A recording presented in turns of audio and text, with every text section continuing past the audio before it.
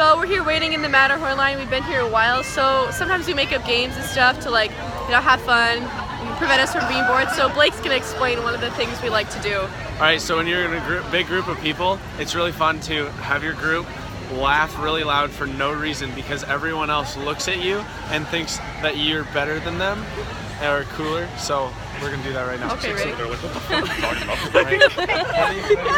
Ready? 1, 2, 3.